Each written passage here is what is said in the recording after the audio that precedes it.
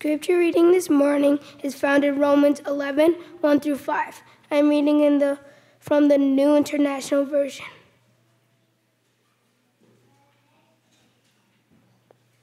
I ask then, did God reject his people? By no means. I am an Israelite myself, a descendant of Abraham from the tribe of Benjamin. God did not reject his people, whom he foreknew. Don't you know what scripture says in the passage about Elijah? How he appealed to God against Israel? Lord, they have killed your prophets and torn down your altars. I am the only one left and they're trying to kill me. And what was God's answer to him? I have reserved for myself 7,000 who have not bowed the knee to Baal.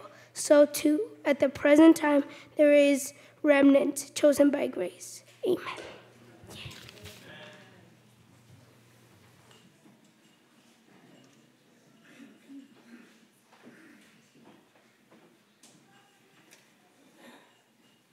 Good morning, brothers and sisters in Christ. It's wonderful to be a part of your worship fellowship this morning.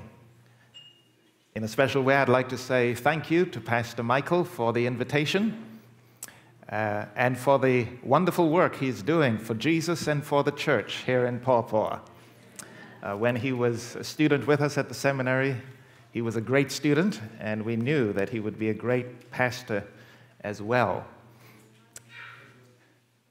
Our text this morning, which was just read in the scripture reading, is from Romans chapter 11, and the key verse is verse 2. God has not cast away his people, whom he foreknew.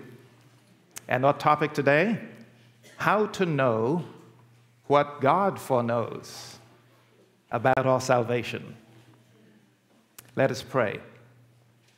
Father in heaven, we thank you and praise you for who you are. Omniscient, all-knowing.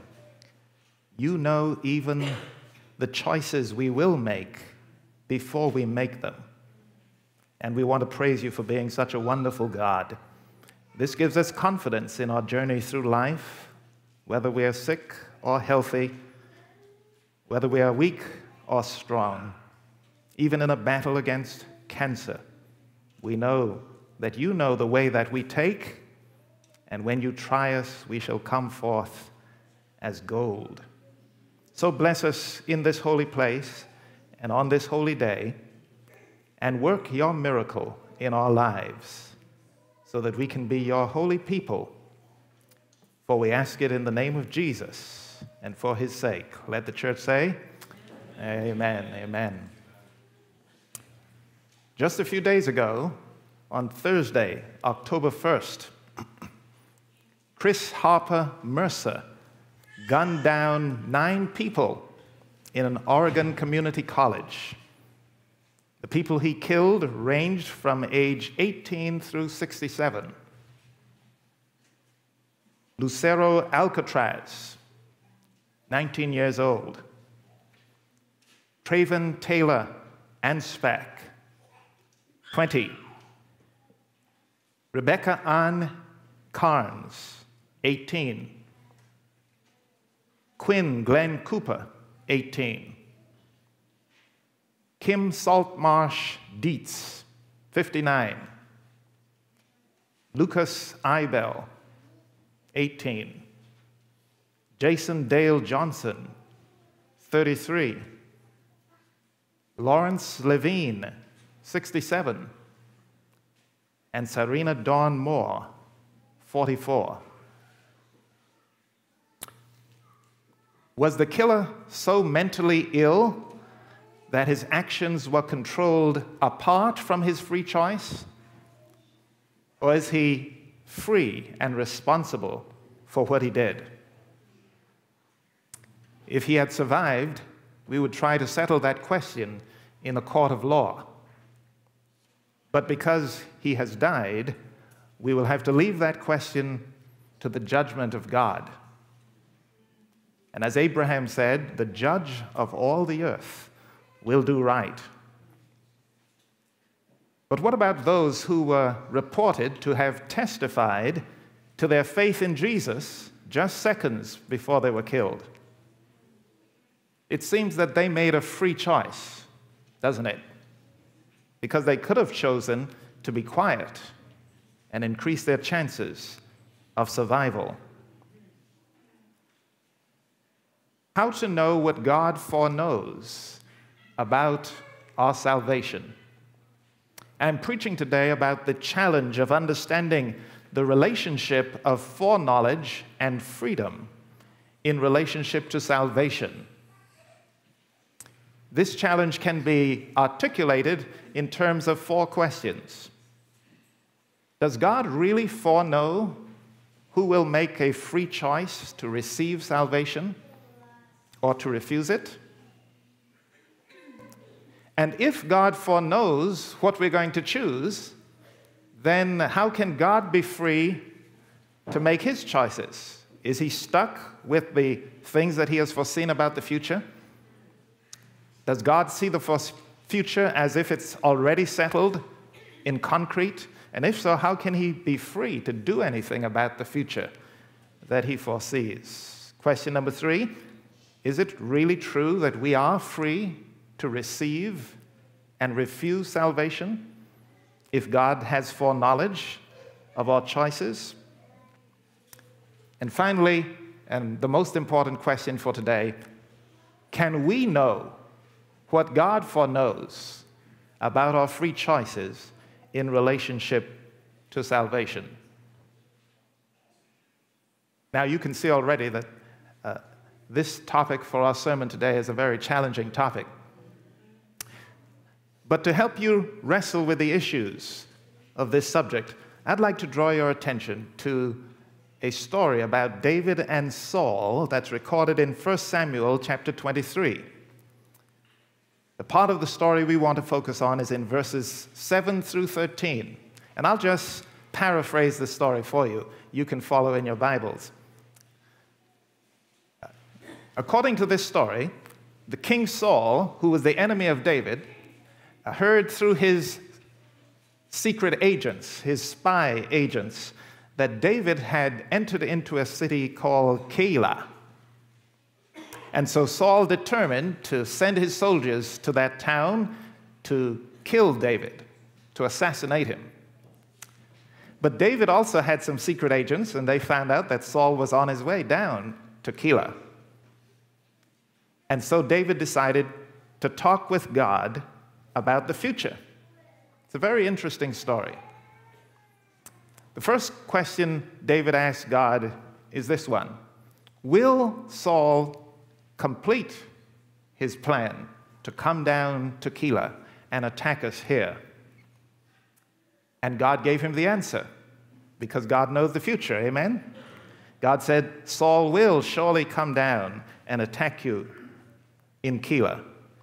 So David asked a second question of the Lord.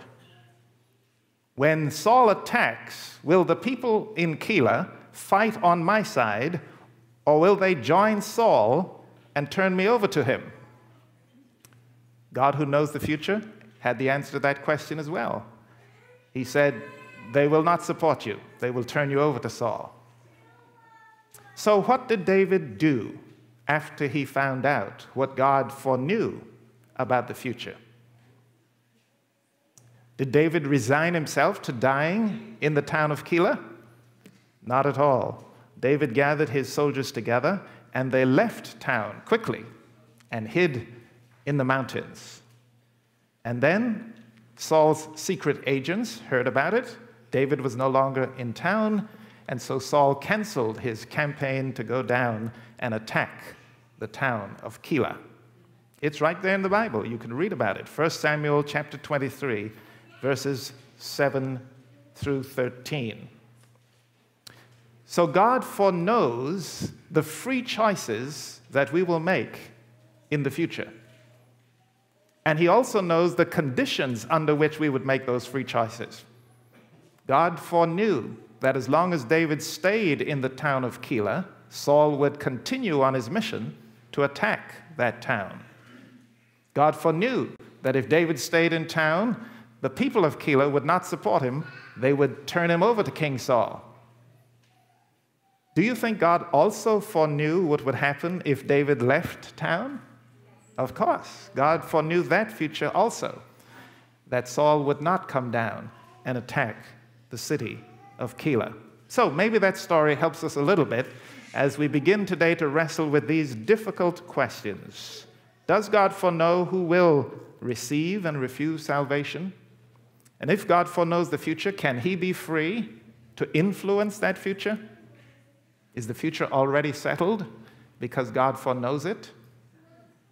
And if God foreknows the future, can we be free to receive and refuse salvation? And finally, can we know what God foreknows about our free choices in regard to salvation? The central thesis of my sermon this morning is that in order to know what God foreknows about our free choices, we must make those free choices. By choosing, we come to know what God foreknew. Now, our choosing doesn't cause God to foreknow. Are you with me? Our choosing does not cause God to foreknow our choices because God foreknew our choices before we made them. But we come to foreknow. We come to know what God foreknew by making the choice. We cannot know what God foreknows about our choices unless we make the choices. Job chapter 34 and verse 4 points out that to choose is a kind of knowing. In biblical terminology, to choose is to know. Job chapter 34, verse 4, let us choose judgment. Let us know what is good. To choose is to know. The same idea is found in Proverbs chapter 1, verse 29. They hated knowledge because they did not choose to fear the Lord.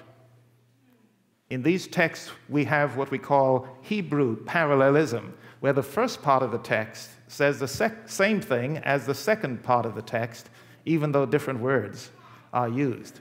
So to choose is a kind of knowing. Let us choose judgment. Let us know what is good. They hated knowledge and did not choose the fear of the Lord. In order to know what God foreknows about our free choices, we must make our free choices. We must make a choice. Based on this thesis, I'm impressed by the Spirit of God to preach to three groups of people in church today about three choices relevant to receiving or refusing salvation. So please pay attention to which group you are in. Some of us may fit into more than one group. Group number one, there are some here today who will choose between faith and unbelief. Group number two, there are some here today who will choose between hate and love. Group number three, there are some here today who will choose between hope and hopelessness. Now you say, preacher, suppose I choose not to choose. Well, my message today to you is that the one thing you can't choose today is not to choose. When we think we are not choosing, we are choosing. We are still making a choice. We are not free to choose not to be free. We are free to make choices. And so, whichever group you find yourself in today, you will choose today between faith and unbelief, between love and hate, and between hope and hopelessness. You remember the story of Joshua as recorded in Joshua chapter 24 and verse 15. What did he say to the children of Israel? Choose you this day whom you will serve. That text is in the imperative mood. Choose you this day. It's a statement of command.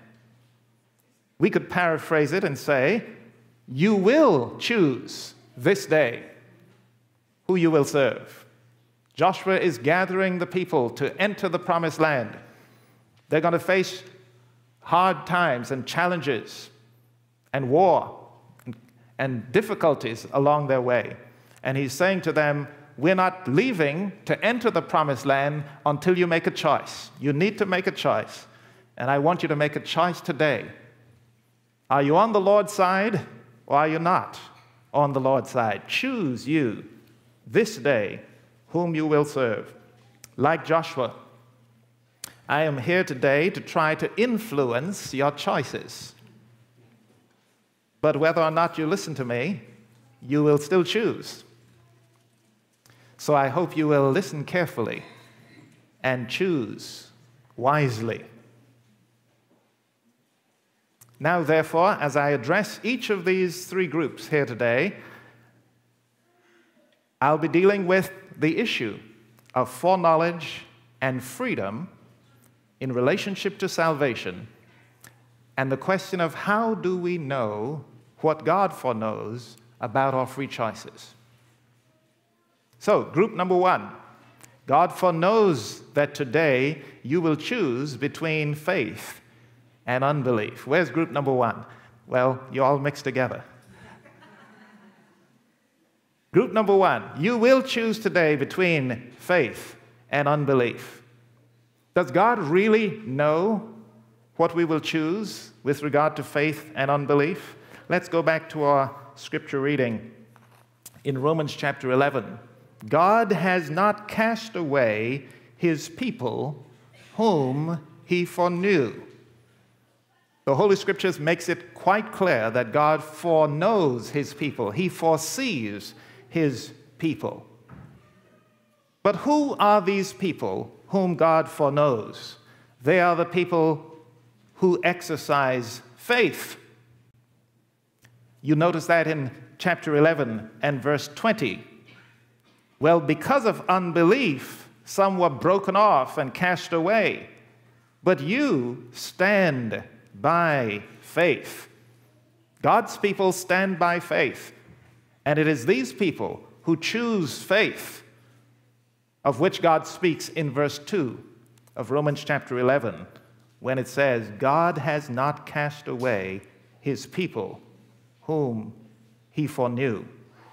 And this choice of faith is truly a free choice. You can see that if you read verse 22. Behold, therefore, the goodness and severity of God on those who fell away from faith, severity, but toward you, goodness, if you continue in his goodness. Otherwise, you will also be cut off and cast away. So faith is a choice that we make. We choose to stand by faith, and we choose whether or not we will continue to stand in faith. So God really does foreknow those who will make a choice between faith and unbelief. And God does not cast away his people whom he foreknew. But if God foreknows our faith before we choose to exercise faith, are we really free to make the choice? Well, there are a number of reasons why I think we can be confident that we can still be free even though God foreknows our choices. Number one, it's not our choice that causes God to foreknow, because God foreknows what we're going to choose before we choose it. Number two, God is the one who facilitates our freedom to choose between faith and unbelief. And if God is backing up our freedom, who can be against us? Romans chapter 10 and verse 17 is a very familiar text that I'm sure you know already. Faith comes by hearing, and hearing by the word of God. The ability to choose between faith and unbelief is given to us through God's word. Romans chapter 12 and verse 3, God gives to everyone the measure of faith. Do you believe the word of God? God gives to each of us the measure of faith. So we're all free to choose between faith and unbelief because God himself, in his omnipotent power, is actively involved in facilitating our freedom to choose between faith and unbelief. We are free because God has freely decided that he's going to facilitate our freedom. He's going to create in us the freedom to choose. He's going to protect our freedom and ensure that we are free. And when we choose faith, we can continue in the faith because God has promised to sustain our faith. Isn't that good news? Hebrews chapter 12 and verse 2 says, Jesus is the author and the finisher of our faith. He facilitates our faith so that we have the freedom to choose it, and then he finishes our faith. He sustains our faith. He gives us the ability to endure in the faith, and he rewards our faith with an act of justification. Isn't that good news? We are justified by faith. He looks at us just as if we had never sinned. He completely pardons us because we have chosen to receive his righteousness by faith. So even though God foreknows our free choices, our choices still are really free. They are not determined and controlled by his foreknowledge because God himself facilitates our freedom and sustains our freedom and responds to our freedom when we choose between faith and unbelief. But that now brings us to the final question. How can we know, those of you in group 1, those of you who will choose today between faith and unbelief, how can you know what God already foreknows about your choice between faith and unbelief? In order to know what God foreknows, we have to make a choice. We don't need to wait around for special evidence that God accepts our choice of faith. We can take God's word for it, amen? You can't find better evidence than that for what the facts of the matter are. Take God's word for it. When the angel Gabriel came to Zechariah and told him that he would have a son, Zechariah wanted more evidence than what the angel had said. And do you remember what the angel said to Zechariah? Zechariah says, "How can this be? Give me some evidence." The angel said, "I am Gabriel, who stands in the presence of the Lord." Is that not enough evidence for you? God said it. I believe it. That settles it. But Zechariah was stubborn. He continued to ask for more evidence. And so Gabriel said, "All right, you want evidence. Here's your evidence. Until the child is born, you will be dumb." So let us not be reluctant to take God at his word. Amen? He says that he has given us the measure of faith, and he facilitates our faith through the preaching of his word. And he knows what our decisions will be, but our decisions are still free. But we cannot know what he foreknows until we make the choice ourselves. So you will choose today between faith and unbelief. And I plead with you to choose faith. Group number 2, God foreknows that today you will choose between love and hate. Does God really foreknow our choices between love and hate? The Bible makes that quite clear. Again, here in Paul's letter to the Romans. Just turn back one page to Romans chapter 8, and let's look together at verse 28 and 29. Does God foreknow our choices between love and hate? And are we free in our choices between love and hate? Romans chapter 8, verse 28 and 29. And we know that all things, how many things? All things work together for what? for good to those who love God. That's a wonderful promise, isn't it?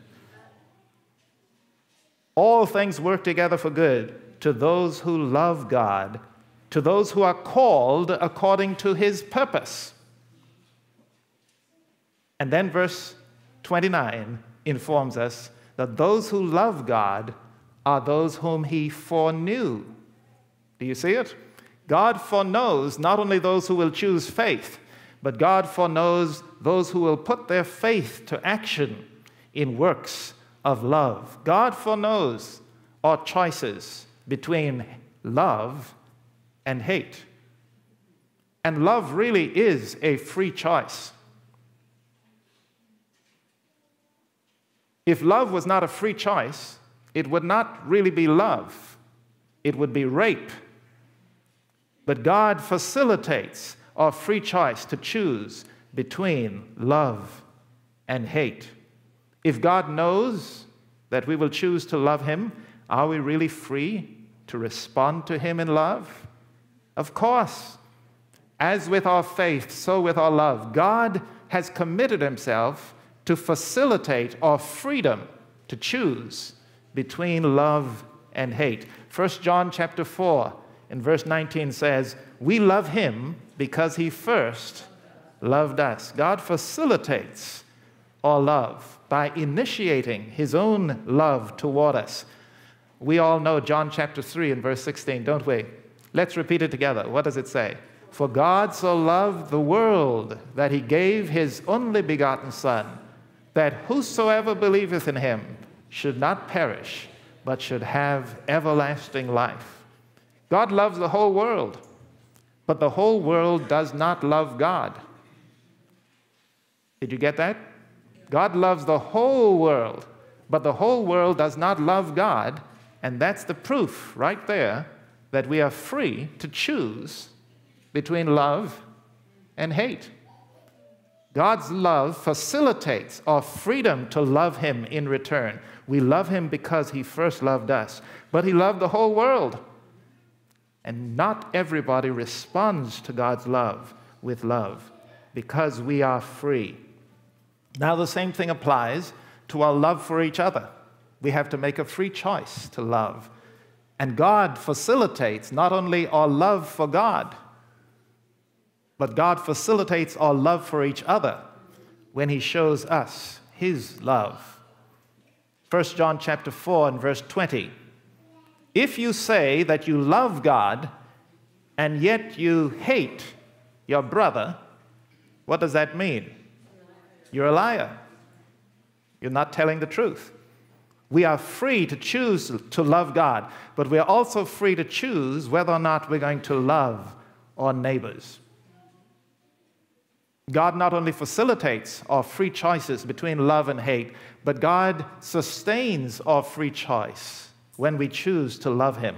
Ephesians chapter 3 and verse 17 says, Christ dwells in your heart so that you may be rooted and grounded in love. Isn't that good news? God does not only ask us to make a choice of love, but when we make that choice, he backs it up. He dwells in our hearts so that we might be rooted and grounded in love. And he responds to our love with the miracle of transformation called sanctification. 1 Thessalonians chapter 3, verses 12 and 13.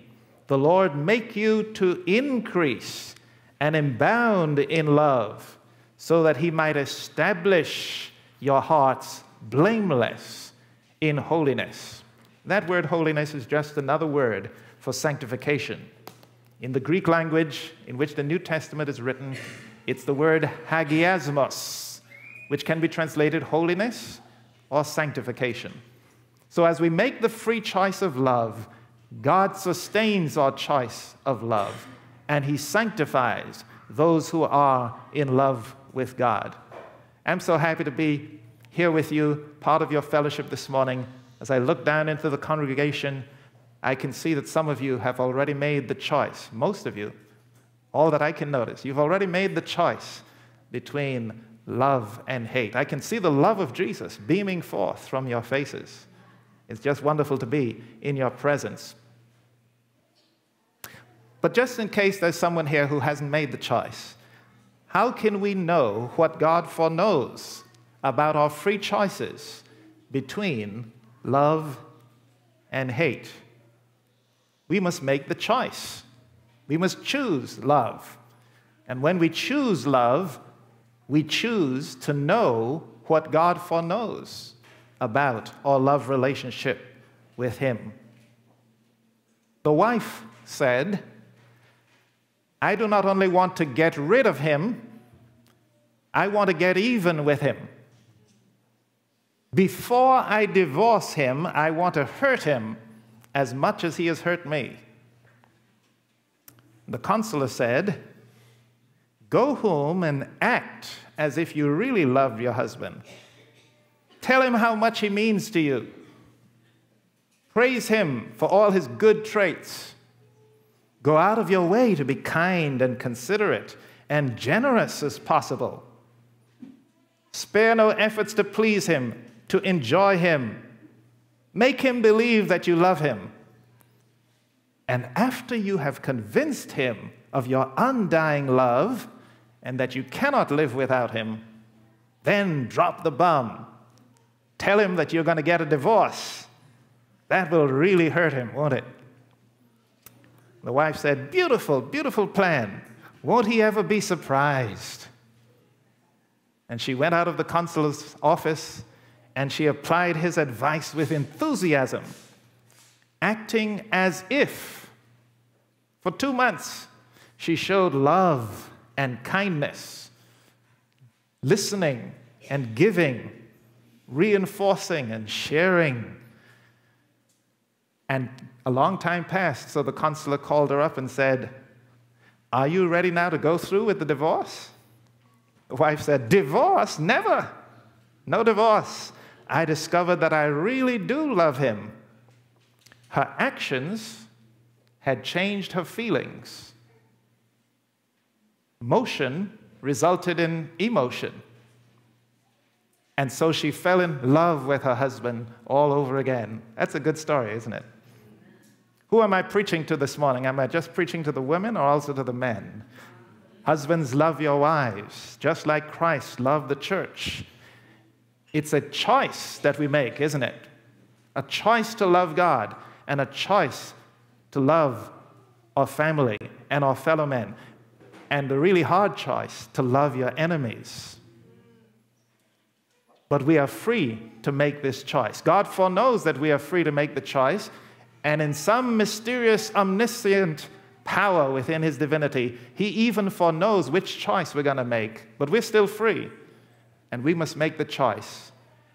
And when we make the choice, we come to know what God foreknows about our free choices. So you will choose today, if you haven't done so already, you will choose today not only between faith and unbelief, but between love and hate. I plead with you, choose love. Group number 3. We're almost done. There are just 3 groups, right?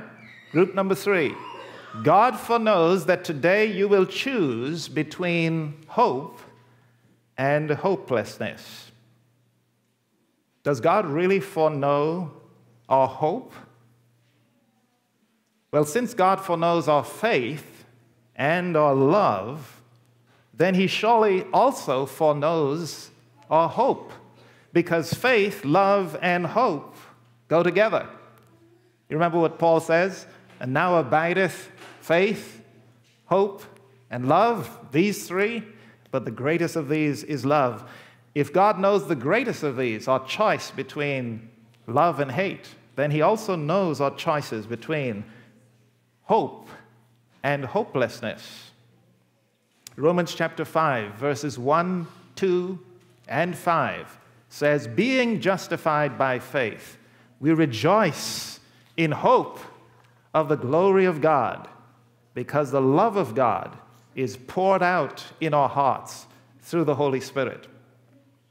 And I really like Galatians chapter 5, verses 5 and 6. This text also links together these 3, faith, hope, and love. Faith works by love. Galatians chapter 5, verses 5 and 6. We wait for the hope of righteousness by faith, which works by love.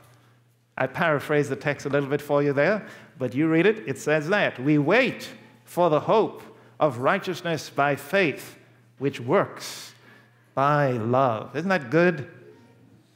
And God foreknows our faith, and He foreknows our love, and He also foreknows our hope.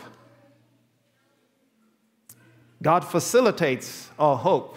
That's why we are free to choose between hope and hopelessness. I love what the Apostle Paul says in Romans 15 and verse 13. Now the God of hope fill you up with all joy in believing. Isn't it wonderful to think of God as the God of hope? He's the God who is the source of our hope. Because He is the God of hope, He can facilitate our choice between hope and hopelessness. Now the God of hope fill you with all joy in believing, so that you may abound in hope. The same Apostle Paul writes in another letter to the Colossians, Colossians chapter 1 and verse 27, about how God will sustain our hope when we choose between hope and hopelessness. I love this text, Colossians chapter 1, verse 27.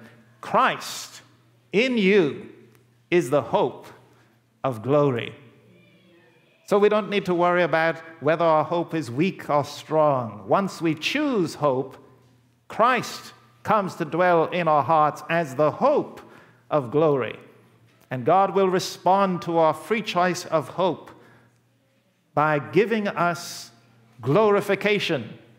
When we choose faith, we are justified. When we choose love, we are sanctified. And when we choose hope, we have an assurance of glorification when Jesus comes the second time. That's our blessed hope, isn't it? God glorifies those who hope in Him. We rejoice in hope of the glory of God. So God foreknows our free choice between hope and hopelessness. God facilitates our freedom and sustains our freedom and responds to our free choice of hope by giving us the gift of glorification. But how can we know what God foreknows about our choices between hope and hopelessness? How do you know what God foreknows about your choice of hope? In order to know what He foreknows, you must choose. And today you will choose between hope and hopelessness. I ask you to choose hope. To choose hope is to know what God has foreknown about your reception of the hope of salvation. Someone says, if I've already exercised faith and I'm already in love with God, why do I need hope? We need hope along with faith and love, because even faith and love do not earn our salvation. When you accept Jesus by faith, you haven't earned salvation, you've simply received the gift of justification. And even when your faith works in obedience to the law of God, you still have not earned your salvation. Jesus said, if you love me, keep my commandments. But even keeping the commandments of God cannot earn our salvation. Therefore, in addition to faith and love, we need hope. Amen? Because the grace of God is the basis of our salvation. And even after 50 years of walking with Jesus, you still need grace if you have a hope of entering into God's eternal kingdom. Consider the testimony of the Apostle Paul in his letter to the Philippians. Philippians chapter 3, verses 4 through 15. Again, I'll paraphrase it for you to save time. Philippians 3, 4 through 15, Paul says, if anyone else thinks that he has something to trust in according to the flesh, I have more to trust in terms of my own flesh than anyone else. I'm a Pharisee. I've kept the law from my youth up. Like the rich young ruler, he could have said, what lack I yet? But Paul didn't draw that conclusion. He says, what things were gained to me according to the flesh, I counted them as loss so that I might win Christ, because this is my only hope of being resurrected from the dead. This is my only hope of glory. In myself, I am not yet perfect. That's the Apostle Paul, not yet perfect. And he was writing this just before his death. He was already arrested in the jail in Philippi. And he says, I don't count myself to be perfect, but this one thing I do, forgetting those things that are behind and reaching forth to those things that are ahead, I press toward the mark for the prize of the high calling of God in Christ Jesus. And then I like how he ends this part of his letter. He says, let us therefore, as many as be perfect, have this attitude. I don't count myself to be perfect, but let us who are perfect have this attitude. There's a little paradox there, isn't it? I don't count myself to be perfect, but those who are perfect have this attitude. How do we solve that paradox? Here is the solution. In myself, I am not perfect, but in Christ, I am perfect. And I hope in Christ. Christ in me is the hope of glory. Yes, I have faith in Jesus, and he justified me. He pardoned me. He looks at me as if I had never sinned, but I still need hope. Christ in me, the hope of glory. Yes, I have chosen love, not hate. And through love, I keep the commandments of God. But I'm not yet perfect in myself. I'm only perfect in Christ. And my hope is in Christ. So even though we have faith and love, we still need hope. Because without Christ, we are hopeless. This is dramatized in the story of Abraham, recorded again in the book of Romans. Romans chapter 4, verse 18 and 19. It says, Abraham, against hope, believed in hope.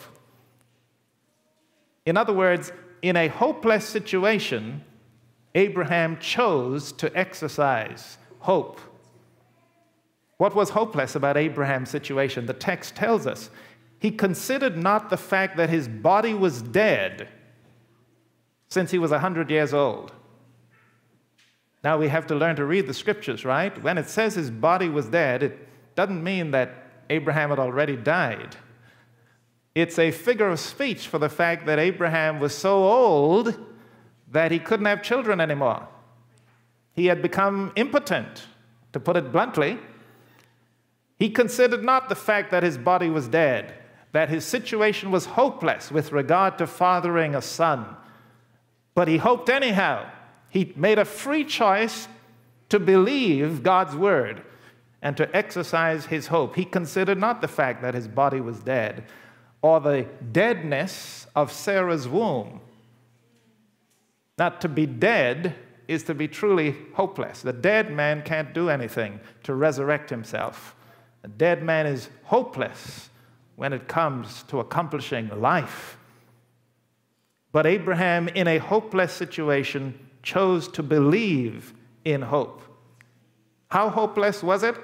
Genesis chapter 18, verse 12 says that when God sent the message that Sarah would have a child, Sarah laughed at the message.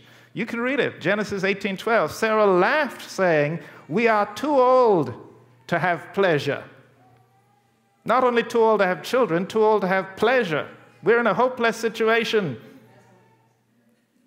Nevertheless, when God said, I'm going to do something for you, I'm going to give you a son, God says, I'm going to do something. Abraham said to Sarah, let's do something. And the rest is history. They brought forth a child. His name is Isaac, the promised son, the seed of promise. We need hope because faith and love cannot earn us salvation. This is so important, I want to say something else to drive home the point. Do you have a few more moments?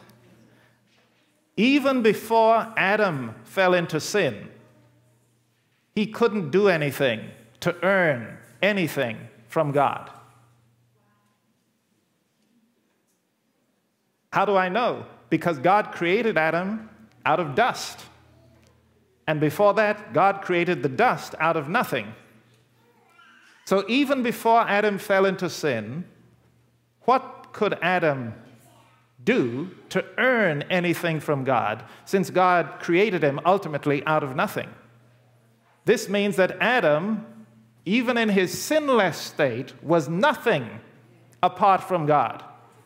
If you are nothing apart from God, how can you earn anything from God? Even Adam was hopeless apart from his Creator. Who am I preaching to right now? There is someone here today who has never made a conscious decision to receive Christ as your personal Savior. And you will choose today whether to receive him by faith or to continue in unbelief. I plead with you to choose faith. There is someone here today who has never made a conscious decision to love God with all your heart and all your soul and all your might, and to love your neighbor, even your enemy, as yourself.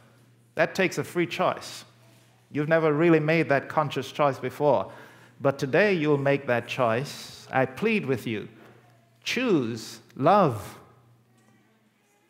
And there is someone here today who has never made a conscious decision to hope in God as an act of choice beyond faith and love. Hope in God. Today you recognize that even as a Christian, in yourself you are still hopeless. Even as justified and sanctified, you're still hopeless apart from Christ. Today you recognize that your only hope is in the grace of God, even as a Christian. And you will choose today between hope and hopelessness. I plead with you, choose hope. Hope in God.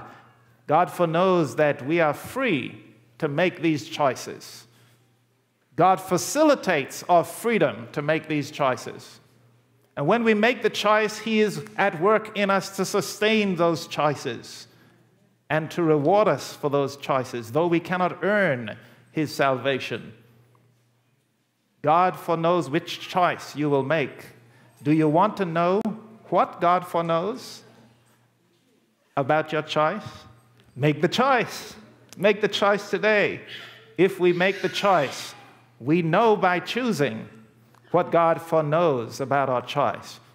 Choose faith in God, amen? Refuse unbelief. Choose love of God and love even of your enemies. Refuse hate. Choose hope in God. Refuse hopelessness. Did you make your choice? If so, I invite you to make that choice public by standing up as a testimony to your faith, your love, and your hope in God. As the songwriter says, stand up for Jesus. Stand up for Jesus, you soldiers of the cross. Praise the Lord. Let's bow our heads as we pray together. Father in heaven, we thank you so much for who you are, God of all knowledge. You know the end from the beginning. You even know our words before we speak them. You know our choices before we make them. And yet, according to your word, we believe that we are free to choose. And today we choose faith. We choose love. We choose hope. And in so choosing, we come to know what you foreknew about us. We still don't understand how this works perfectly. But that's okay. We are creatures, and you are the creator. You are the God. When we get to heaven, we'll take a class in foreknowledge and freedom. But today we choose. We choose faith. We choose love. We choose hope. And we thank you for choosing us before we chose you. We thank you for loving us before we loved you. We thank you for having hope in us, even when we were hopeless. This is our prayer in the name of Jesus, and for his sake. Let the church say, Amen, amen. Let's remain standing for the closing hymn.